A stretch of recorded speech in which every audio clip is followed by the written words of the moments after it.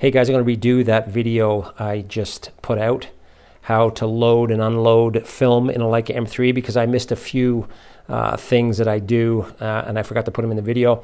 Plus my camera looked like hell, so I cleaned it up a bit here for you. So here we go. We're going to do it again. I got some crappy old Legacy 100 film. I got a ton of this stuff. And this stuff is from, 2011.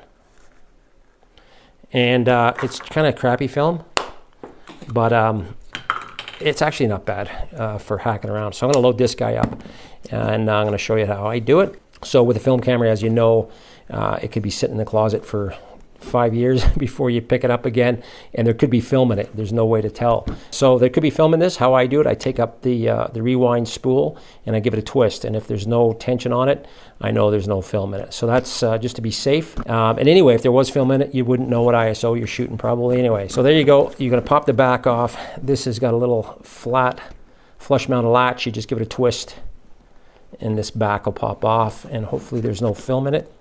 And there you go, we're safe. And that's it there. So there's a take-up spool. It's right in here. I'm going to flip the back up, and there you go, no film. And you just pull up this take-up spool. It should just come right out. And there it is there. It's also made of brass, slick. A little notch here, and I'll give you a close-up here in a second.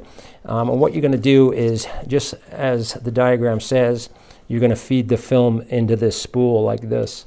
And it's going to pinch it, and you're going to stuff it back in.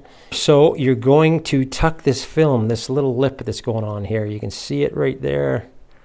There's a little bit of a gap there in the spool, so you can fit it in, slide it in there, and you're going to keep it tight up against the wall of the take-up spool.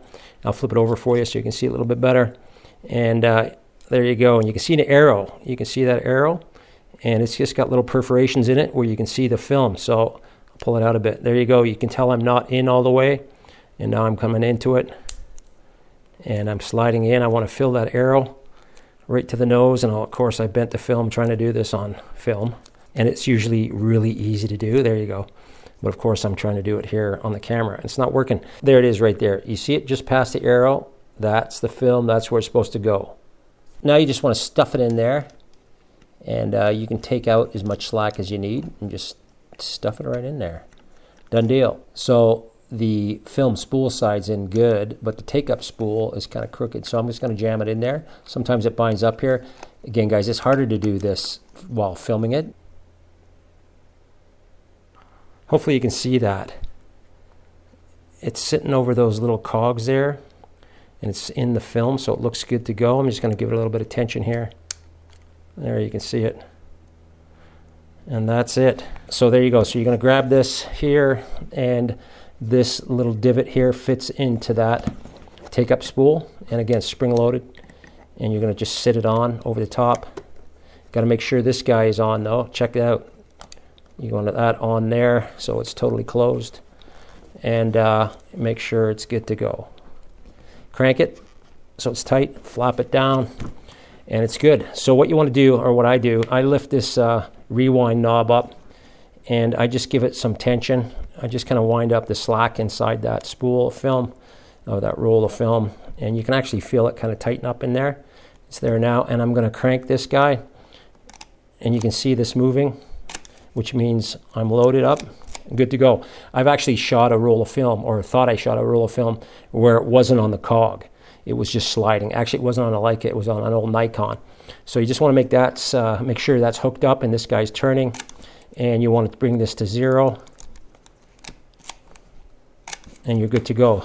There you go, it's at 0, and yeah, time to get to the mountains and take some shots. So there you go, guys, 25, the roll is shot, and it's stiff. You don't want to crank this when you're on that last shot, otherwise you might break the film. So what you want to do is you want to rewind this back onto the film spool. So you can take up the rewind knob like this, and you're just going to hit this button here. You can see this is the rewind lever. You want to crank that. There you go. And you're just going to crank this guy. And you're going to wind it. They do make winders for these where you can put on top here, and they crank a lot quicker, but I'm never in that much of a rush. And you can tell when this thing pops. There's a little bit of tension there as it's pulling the film back into the case. There it goes. It popped, clicked, and that's it. Done deal. So now you're going to flip it over, and hopefully the film's back in there. You're going to pop this off, And take that off, and it should just pop out. And there it is, good to go. No screw ups, no problems. This guy's empty again, ready to go. Every time you push this back in, it resets it. So just take note of that. And away you go. That's it. Piece of cake, easy money. Go develop this in the basement washroom, and away you go.